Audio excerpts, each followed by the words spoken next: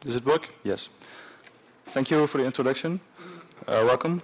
As I said, my name is Joost van Baal, and I will talk about the work I did on integrating Mailman with PGP and S/MIME so that you can have a secure list server. You can reach me, and you can reach the project. The style of the presentation is somewhat different than the one you saw before.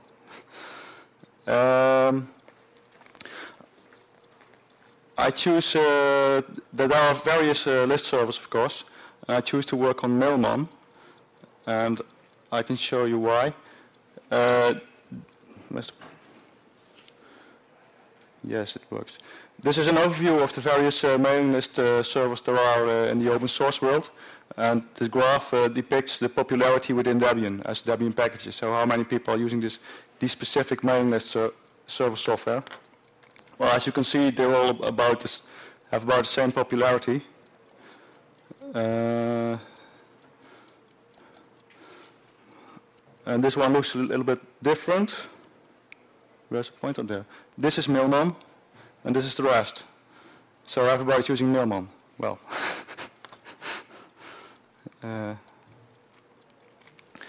Okay.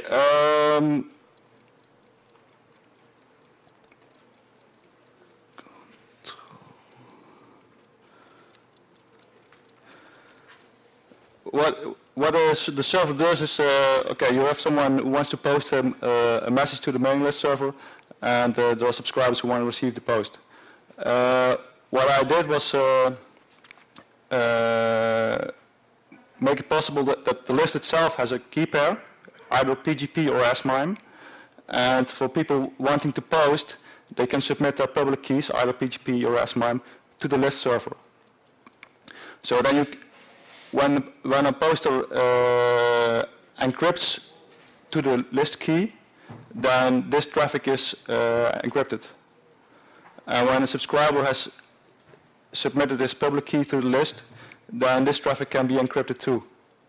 And at both points there also can be authentication, because the list server can say, hey, you are a poster but you didn't sign your mail with a submitted key, so I'm not allowing your message to get in. And at the other side also, the server can sign the outgoing posts with its own key, so that people can say, okay, this post really got accepted by the list server and it's not from some other instance. Is that clear? Or if people want to interrupt me with questions, that's fine with me, so please do if you have any questions. Okay.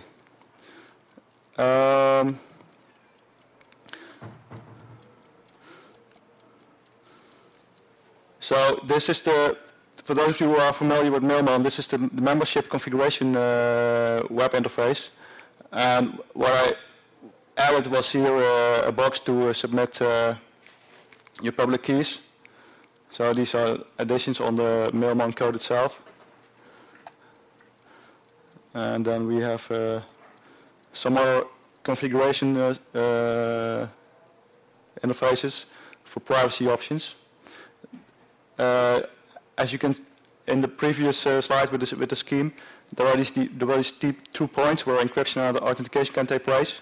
There are various knobs you can tweak to say what you want, what restrictions you want on these 2 parts in the communication. These are here are some knobs for GPG, and similar knobs exist for S/MIME. And here you can upload the keys if you're a list administrator for your list.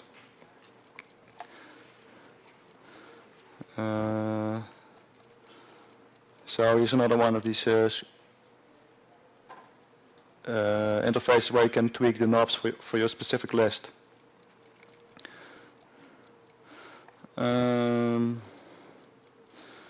Okay.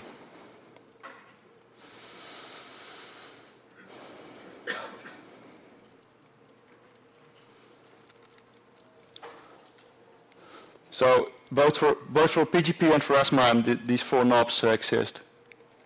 For the poster, so this is at the first part of where the mail gets accepted by the list server. You can say, should the post be encrypted to the list key? Should the post be signed by some registered member? And once it's accepted, should it be distributed encrypted to the member keys, and should the server sign it with its own key. So you can have various options on how strong you want authentication and message integrity. Let's see. Well, this is about the overview I wanted to give of the mailing list server. Of course, the code is in Python. The Mailman itself is in Python. It's submitted in a Bazaar branch. So you can contribute patches, of course. What else? I got a question, yes, please. So how do I install this? Is it a plugin or is it? No, currently it's only distributed as a patch. So you have to get the Mailman table itself, apply the patch, and do configure, make install. I'm currently working on binary packages for Debian and RPMs, but these are not yet there. Well, actually, I started working on the project.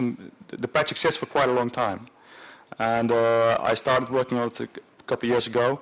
And at some point in time, there were binary packages, but well, the work continued and the focuses were elsewhere. Oh, and I should mention one other thing. The NLNet Foundation funds the work, so I got a fund to work on code. I want to distribute the handouts. I'll come back to you. I have some more complete stories about it, and please pass them. Thank you. Yes? My question was, do you have written spam assassin rules to reject mails coming from lists that should be signed or encrypted or something? Should I repeat the question for the audio? Okay. The question was, did I write spam assassin rules to reject or accept the post? No, I did not. The validation of whether the message is properly signed is done by Mailman itself, because all the PGP and SMIME handling is in the patch itself. So it's not external. So no spam assassin or whatever. No, but if I'm on the receiving end of the mailing list, then I want to be able to say this mail pretends to be from this list. Okay. And I want to reject it. Okay. So the spam assassin rules are supposed to be used by someone who subscribes to the list to decide whether the list is properly signed by the list key. No, I did not write these rules, but indeed that's a valuable thing to add. One other thing I should mention. Of course, you can have encryption and signing. You can use PGP while operating on mailing lists. You don't need any support from the list server, actually. But what this patch adds is it delegates the key management from the subscribers or the users participating in the list to the key server. Is that clear? Traditionally, you'd have to encrypt your message to all the members of the list. And of course, that's a hassle if you have big lists. So this key management is delegated and handled by the list itself. I saw one question.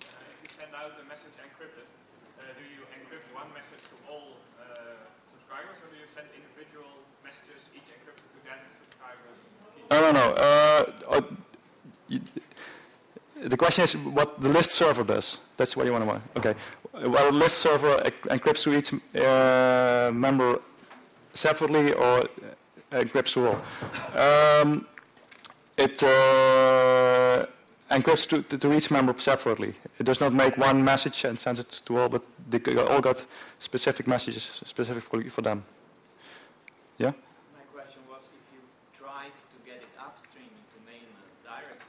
That's an interesting question. The Mailman development is interesting. There are about 2 persons working on upstream now, which is very few given the installed base and the size of the code. There is a stable branch and an unstable branch. Of course, upstream doesn't want big changes on the stable branch. And the unstable branch, well, some weeks ago there was a first beta release. It's not distributed with any popular distribution, so nobody's using it except for people interested in Mailman development. So that's why I choose to patch the stable base, so that I had the opportunity of making, with relatively little effort, Debian packages in RPM so that people could easily use it. And until the next version comes out, you try to get it upstream for the next version too, or you Well, the next version, which actually is going to be used, is probably a version of the stable branch. So, yeah. Yes. Are the archives encrypted? No, archives are not encrypted. The idea is that if you want to use this functionality, you just should not archive your lists. So, archiving is there's Pipermail, which is the default archive for Mailman, which everybody hates. So, yeah, I don't think it would be useful to work on that code. What use cases do you see for this? Sorry? What use cases? What scenarios? Oh, okay. You have lots of knobs, and one interesting thing is you could say you could allow encrypted messages, and if you have the Chinese dissident case that someone wants to send out a message to the world, wants to be anonymous and doesn't want the message to get wiretapped in his own network, then he can encrypt it to the list server key. And once it's there, it gets distributed. So that would be a nice case. Of course, it's a very effective. It can be used as a very effective anti-spam measurement, because I don't think spam engines are going to use encryption to send spam to lists. They do. I've seen Not much, but I've seen it once or twice already. Signed or encrypted? At least signed. Signed. Jesus Christ. Before I asked the question about spell assassin rules, because Yeah. they're going to spoof mail sent signed from. Yeah. Okay. but they won't be properly signed. No. Yeah. Yeah, the spam fight, it's a mutual fight, so I think it's just the next step. I don't know. I think it could be really helpful. But yeah, well, if you have some secret stuff to discuss, then that of course that's the main use case. You wanna discuss privately. You wanna be sure about whom you're discussing with, and you don't want to have this big hassle of key management. And that's the main use case, of course. So, yeah, yes. there is only the point that you have one point of failure on the server. Yes. Yes. You consider it's not that safe. So No, well, it's always a trade-off. The alternative is that you do key management by all individuals themselves, and that would require lots of clue at each participant in the discussion. So. Any more questions? Yes? So, if I subscribe to the list, then I have to give up a key server where my key is, or? No, you can submit your public key using the web interface. Okay. But there are other scenarios possible. So the list administrator can choose, no, I don't want this, I want to do the key management in a different way. So. You can submit your key only once, because otherwise there would be some interesting security issues. So, any more questions?